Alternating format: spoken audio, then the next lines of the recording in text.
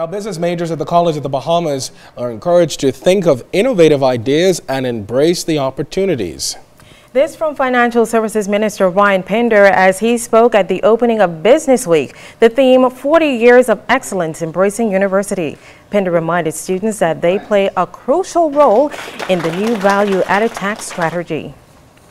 Look to the School of Business, and particularly you, the students of the School of Business, to work with me, to work with my ministry in formulating a research paper to provide recommendations and a basis to the government in the proper implementation of a value-added trade strategy.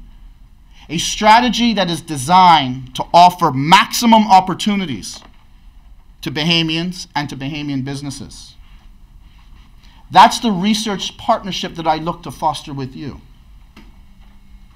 There are many similar initiatives on which we would like to cooperate with the School of Business. For example, analyses to ensure the viability and sustainability of domestic businesses in light of the government's move to the World Trade Organization. Additionally, the Financial Services Minister says government has implemented a career development initiative to assist aspiring financial service professionals. Part of the sponsorship by the Ministry of Financial Services of the Nassau Conference, which was a financial services international conference that was held here last October, we caused for the opportunity for 10 College of the Bahamas students to experience real-world training. And they will be awarded summer paid internships in international financial institutions, members of the Association of International Bank and Trust Companies.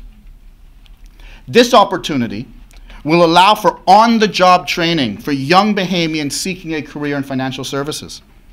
An opportunity that should be embraced, an opportunity that can be a launching pad for careers of young Bahamians.